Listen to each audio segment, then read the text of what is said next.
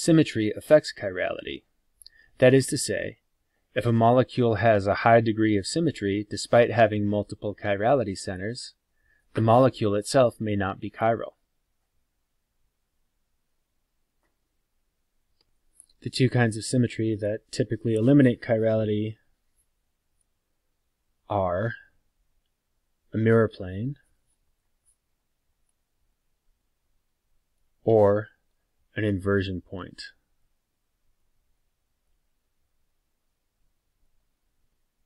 So if you have a molecule that has multiple chirality centers but is highly symmetric and therefore not chiral, the molecule is meso.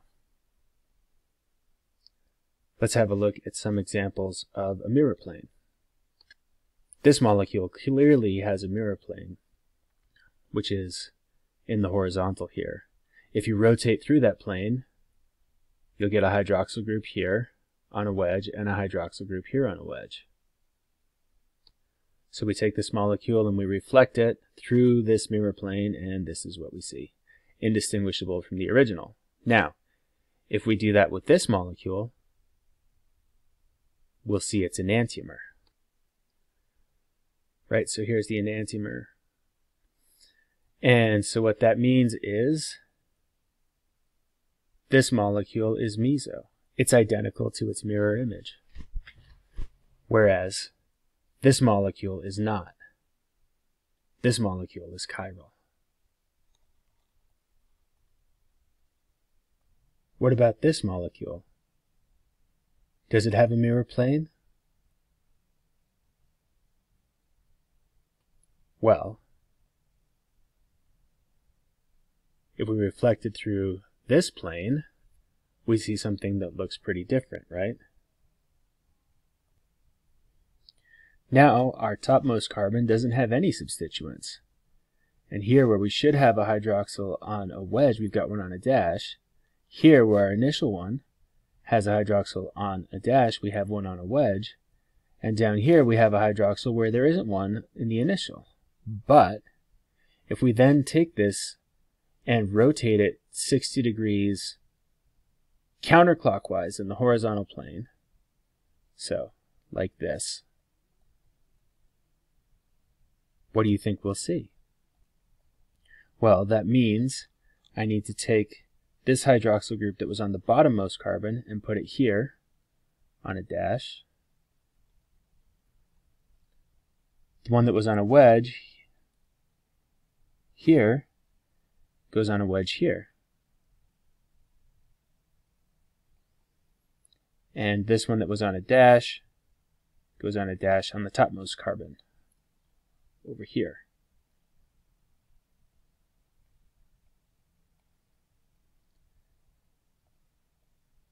And you're probably saying to yourself, oh my gosh, it's the same. But I didn't see the mirror plane. Well, you were looking in the wrong place. The mirror plane was there all along, just not where you had seen it before. There it is. So this molecule is, in fact, meso. What about this molecule? Clearly there's no mirror plane as drawn. But remember, free rotation is allowed around any single bond. That means that I can rotate the carbon on the right 180 degrees.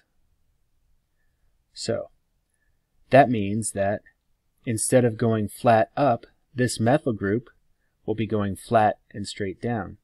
And this hydroxyl group, instead of coming down and towards me, or sorry, down and away from me, it'll be coming up and towards me. So my new image of the molecule will look like this. There's my methyl group going straight down.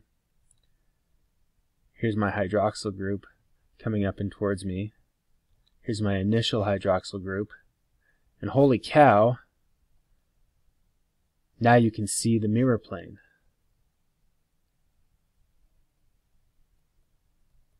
Believe it or not, this molecule is meso.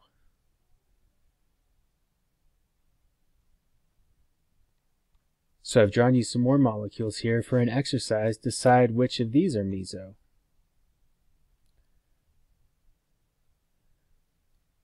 Pause and circle the ones that are meso, and then resume to see the answers.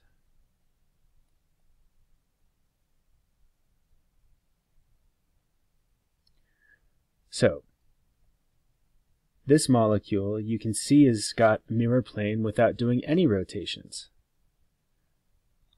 So this one is definitely meso. If we do a 180-degree rotation here, then we get this.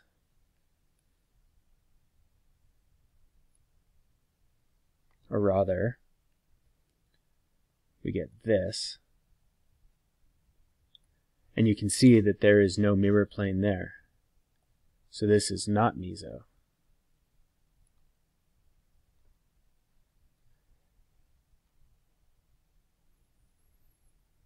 And what about this one? To see whether or not it's meso, we're going to have to do a 180-degree rotation. And we're going to rotate around this bond. So, that's going to take this carbon straight up, and where the hydroxyl group was on a wedge before, it's going to be on a dash. Right? So, this, and this, and this, and this, and this are unaffected. But now, instead of zagging, I'm going to zig and go straight up.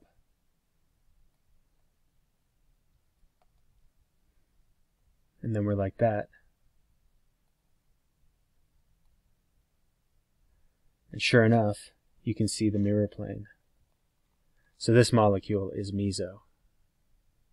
So we've looked at some mirror planes. Now let's look at inversion symmetry. This is much harder to see. So, this molecule has what we call inversion symmetry. It's hard to see. Let's look at the mirror image of the molecule. It's chiral if it's not superimposable on its mirror image, right?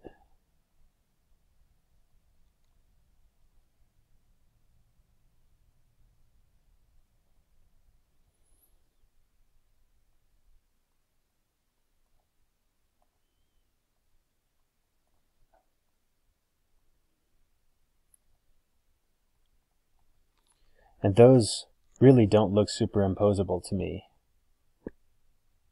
Although, what if we took a spatula and we flipped it over from the side? So I take my trusty and cleverly drawn pancake flipper and I stick it under this molecule and I flip it 180 degrees in the horizontal plane.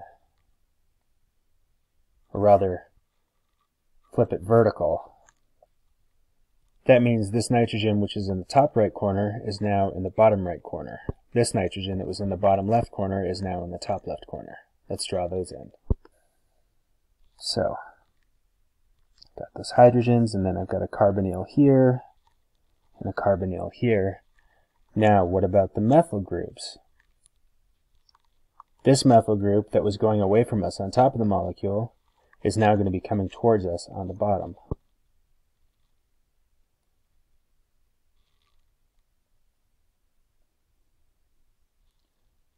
And this methyl group that was coming towards us on the bottom is now going to be going away from us on the top. And now you can see, my friends, that they are superimposable.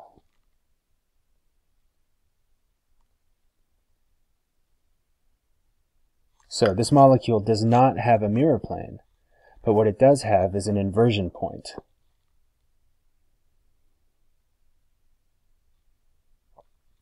An inversion point is at the center of a molecule, and you take every point on one side and flip it through that inversion point. So here I've got a methyl group going up, I reflect through, now it's a methyl group going down on the opposite side of the molecule. Having inversion symmetry makes a molecule meso.